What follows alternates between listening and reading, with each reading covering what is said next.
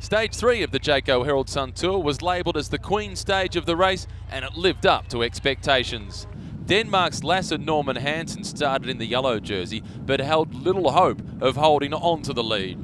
A breakaway group of 9 formed after 10 kilometres, and it included the leader in the Visit Victoria Best Young Rider classification, Matt Ross.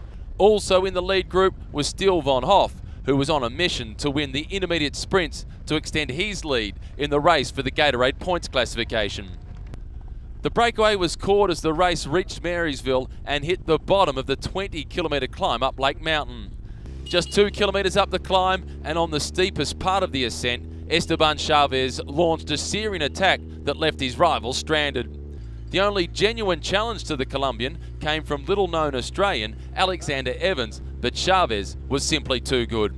After almost 6 hours of racing, the Mitchelton Scott rider won the stage and created enough of a time gap to also take the overall race lead. And in a breakout performance, Evans held on for second as the Portuguese national champion, Ruben Guerreiro, led home the remnants of the peloton for third. It's a really tough and hard race. It's not easy. It's nearly 6 hours on the bike, but we have a really strong teams, really strong guys. And in the final, we have the jersey, we have the stage, and it's a pretty special feeling. Yeah, I really didn't know all about a K to go. Just had to keep going because I knew they were probably coming pretty quick behind. So yeah, about K to go, I knew I was probably going to get second.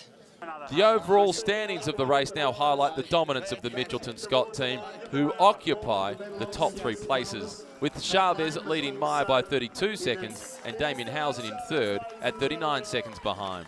The final stage of the race is 151 hilly kilometres around King Lake, where Chavez is in the box seat to become the first Colombian to win the Jayco Herald Sun Tour.